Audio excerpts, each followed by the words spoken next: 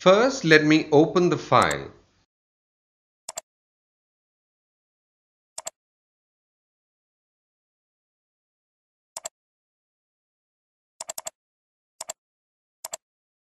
Then, create a new layer to work on and hide the background layer. Now, I have to color the lemon. So, let me select the Set Foreground Color and choose green as the base color from the Color Picker pop-up. Next, let me change the color mode to RGB. A pop-up appears asking me if I want to merge the layers. I click on Don't Merge. Let me create some shades of green, which is the base color. Let's do this using the pencil tool.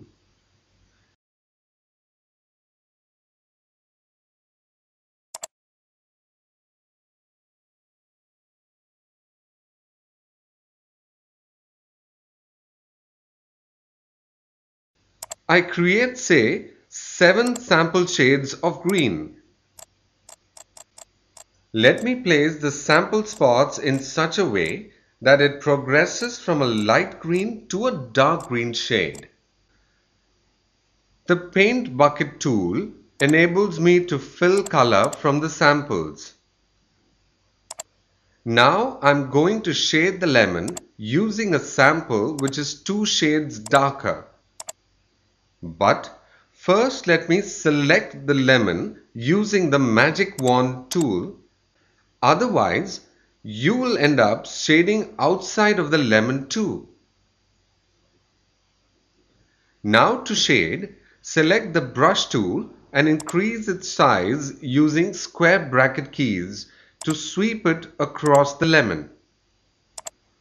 I keep sweeping the brush smoothly till I get the desired color.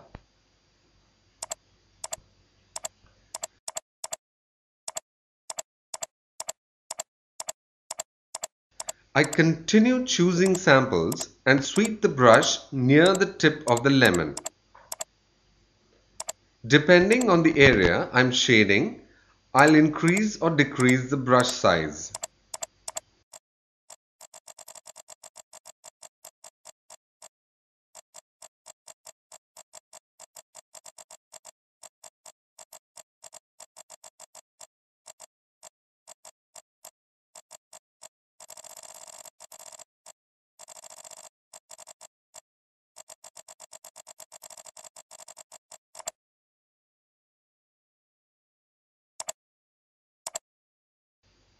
Now let me add more depth to the lemon using the brush splatter.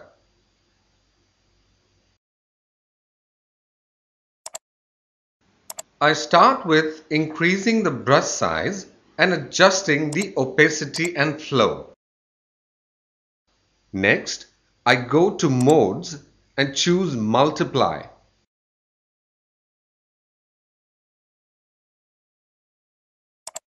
Then, I select the shade that is lightest. I continue to change the settings till I am satisfied with the shading effect. Doesn't the lemon look too raw in green color? Let me lighten it using the Mode's Lighten option.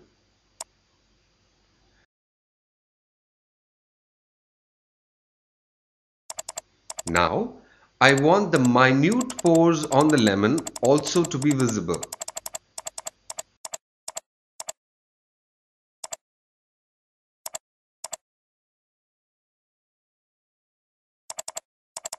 Let me increase the contrast.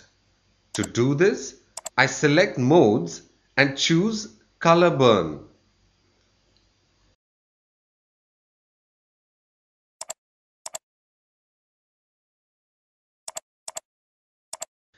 Do you notice the minute pores on the lemon's body as I sweep the Color Burn tool? To enhance the shading, let me experiment with the different modes and also toggle between the background and foreground color.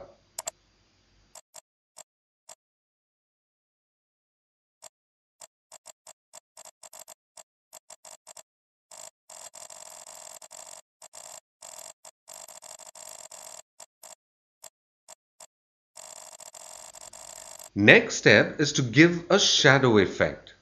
To do this, let me select the Burn tool and make some changes to the size and exposure.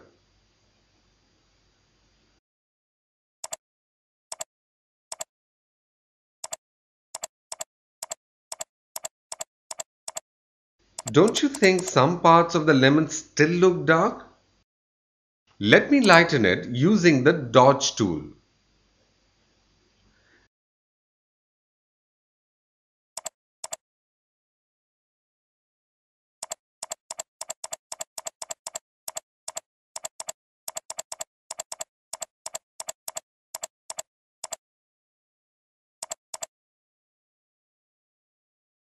Now that I have finished the shading, let me erase the samples. Oh, the background too gets erased.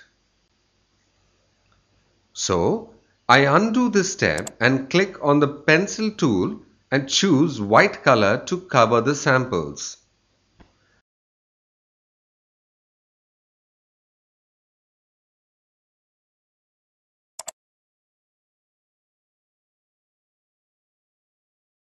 I zoom in and out to see the color shading effect.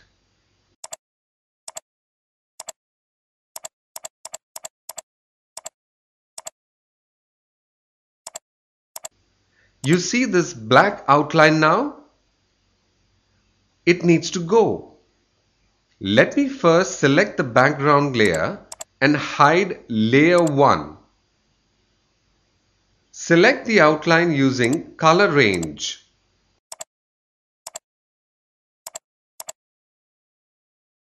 Then expand the selection. Now create a copy of layer 1 and hide it. Next, hit the delete key. Do you see the black outline is gone now? Finally, let me deselect using Ctrl D. The lemon looks so real now. I save the final image in PSD and JPEG format.